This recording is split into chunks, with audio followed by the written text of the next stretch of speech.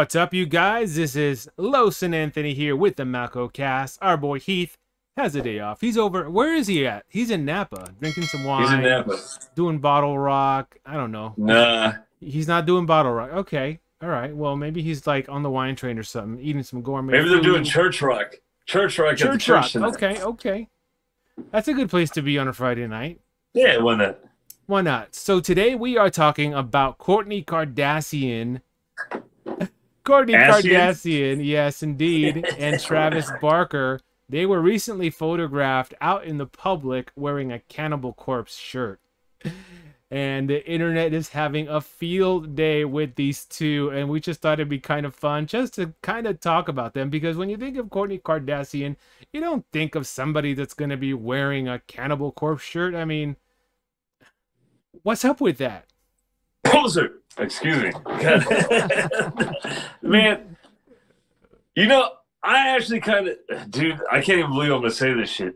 Yeah. I actually kind of dig their relationship. Kourtney and Travis, dude, like. Yeah. He's becoming a bad influence on her, man. I'm telling you, Cannibal Corpse. But no. See, dude, like, she's come to the dark side, the rock and roll side, so I kind of dig it. In a sense, but man, she ain't heard a note.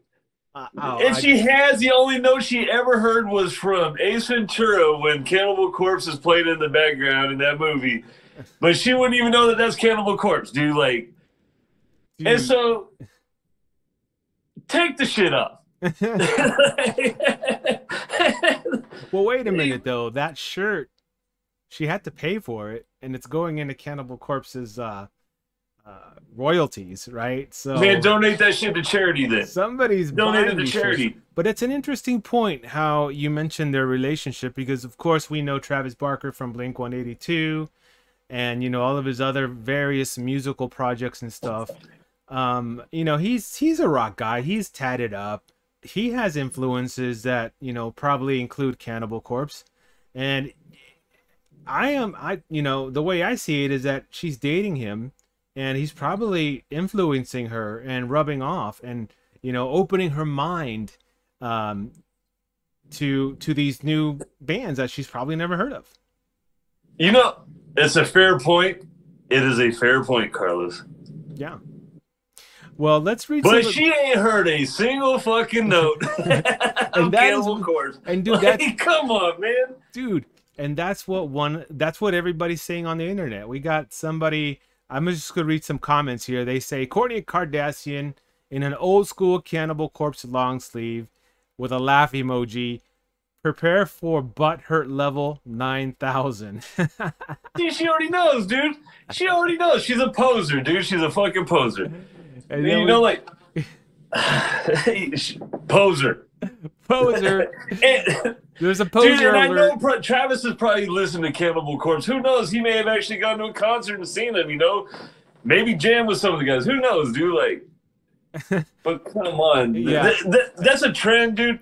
It's a trend that just needs to die. All these people wearing, like, metal shirts. Like, I think I saw Kevin Hart wearing an Exodus shirt, dude. And it's like, come on, Kevin Hart. Listen to Exodus. Come on. You ain't heard Kanye West. Exodus, Kanye West, you know? Was wearing one, wasn't he? I forgot who, but he was wearing also a metal shirt. I agree with Gary Holt.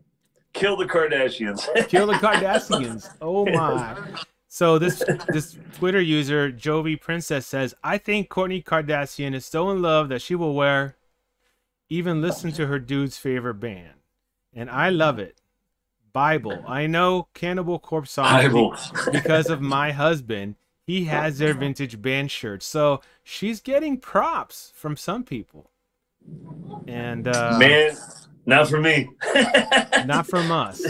Not from us. Dude, because it doesn't feel like support of that genre of music. I love Cannibal Corpse, dude. Like, I've been listening to their new album all this last weekend, dude. Like, or this last week. Yeah. Their new album is, to me, amazing, dude. But I just, it kills me, dude, as the old metalhead growing up. Like, you can always tell the kids that were wearing, like, Ramones shirt that never listened to the Ramones, you know, like come No, on. oh, absolutely. Yeah, yeah. So, Here's somebody says, I think it's possible that she has gotten to a place where she no longer cares about typical Kardashian branding and is actually just being herself for the first time in the public eye. and I hope this is true. Because to be honest with you, out of all the Kardashians, she was always the one that I thought was the prettiest out of all of them. Yeah. She was the one where I was like, she seems like she'd be cool to hang out with. So I do hope that that is kind of something true. But I call bullshit. So the verdict there is I think it's unanimous that, well, she's a poser, yes, okay. Yeah, she's a poser, dude. There's no way around that. But I applaud her for stepping out of her typical Kardashian branding and wearing some metal. I think it's good to represent metal wherever you go because metal doesn't get the representation. I mean, let's face it. Unless you're a metal person, a metal head, you're not going to be wearing metal. Hey, you know who I do want to give props to, though? Yeah. Cannibal Corpse, because they're probably getting hella streams right now from people listening and going, who is this band? So, congrats, Cannibal Corpse, man. Like, cheers. Dude, all the little teenagers that follow Kourtney, though, are going to probably play one of these Cannibal Corpse songs and be like, Kourtney, what the fuck are you thinking? That's what we got to do. My band. We got to get like a celebrity to wear our shirt or something, dude. Like, something. Yeah, no, absolutely. You know, maybe we should hit up Kanye West or, you know, Method Man or somebody, or, you know, get that crossover audience going. I'm down. I'm down. So we know she's a poser, but somebody who isn't a poser, somebody who's the real deal, somebody who is a class act through and through. Guy Fieri, the celebrity chef. He's a Northern California boy, and he recently talked about his love for metal. I thought that was awesome. I mean, you can kind of tell he's kind of out there. He's kind of a rock dude, because I mean his kitchen, he cooks like guy food, like food that metalheads would like, right? So I mean he what is foods that metalhead would like though, dude? Like what is those foods? Guy food, you know, just, you know, like appetizers, bacon stuff, you know, like jalapenos wrapped in bacon, you know, all this What's stuff that that's old probably Carl's not Jr. healthy slogan, for you. dude? Huh? What's the old Carl's Jr. slogan? If it doesn't get all over the place, it doesn't belong in your face. Right. You know, and that's what she said, right? I mean,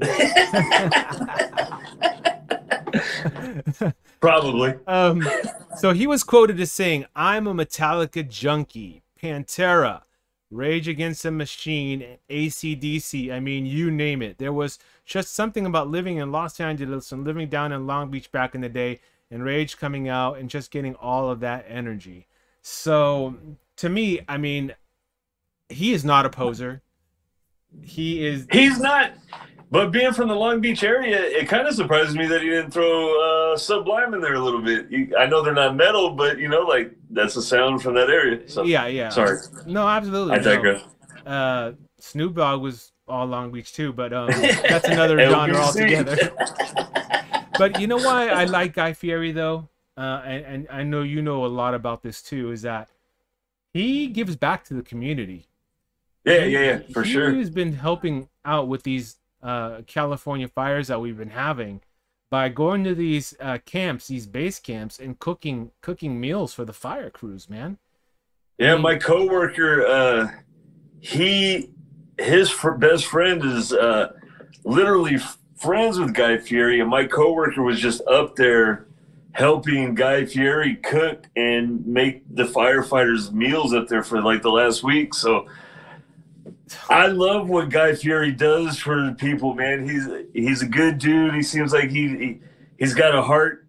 I'm happier now to know that he's a metalhead. He's one of us, man. He's a metalhead, and to me, the guy's a class act through and through. And you know, I'm just thankful that he's doing that. You don't see a lot of celebrities doing that, man. You do see a lot of celebrities, you know, flexing on Instagram and Twitter and wearing Cannibal Corpse shirts when they, you know, don't even know who they are. But you don't see What was people doing enough of this.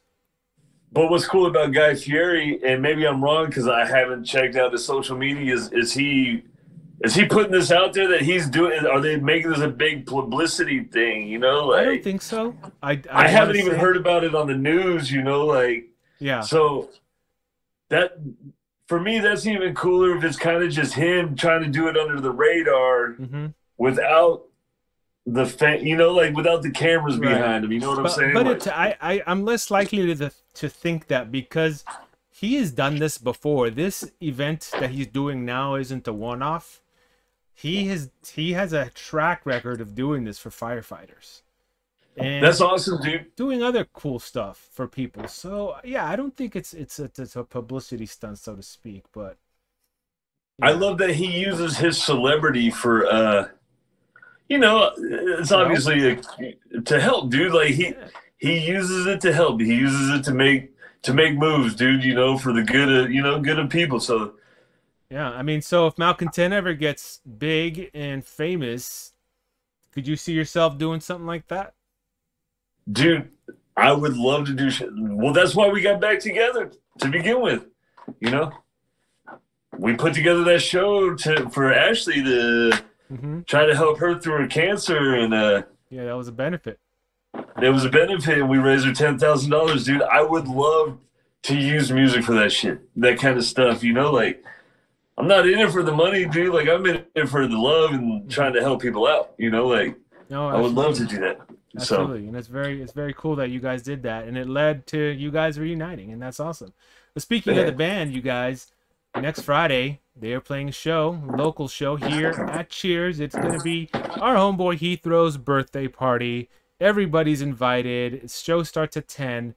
You guys have to come out, have to represent Malco Crew, and we're very excited to see everyone. Man, I can't wait to play. Like our rehearsals have been really, really, really, really good. Like we've been on our on our shit, you know, like, and getting pumped. We're working on a few little surprises, trying to make it more of a show than a performance per se, you know. Awesome. Trying to add some little things and make it the best you've ever heard of us. So it's gonna be a party, man, and everybody's invited. Yeah, for sure. So yeah, go ahead.